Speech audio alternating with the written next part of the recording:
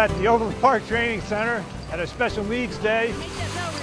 Awesome. And there's a lot of different activities that the fire department is putting on. Look at it go. I think it's really cool. That was a nice smile. They get to see all the fire trucks. Everybody having fun so far today? Get a ride on them. They get to go up and down in the aerial trucks. Step up there. You get to see a helicopter. You have to come to my house. All the things that kids love to do. It's a special day just for the kids that have special needs. They get to come out and have their own day with us. Oh, it's great. It really is. It's a good day. Our kiddos learn from hands-on experience the best, and this has given them that.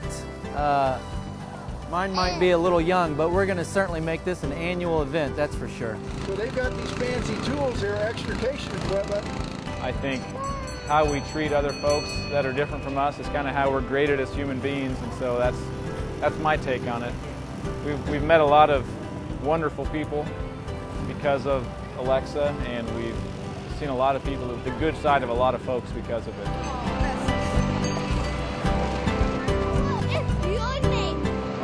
Sometimes we see a lot of bad things at work. You know, we see people who are hurt, whose lives are coming apart. And today's one of those rare opportunities we get where everything is good. Nothing bad is happening today here. So it's one of those, to me, one of those refueling days where you really get to refuel your soul with the smiles of the kids, the thank yous you get, the hugs you get. It's just one of those rare opportunities that we get that I think everybody really needs. Keep a good eye out, okay?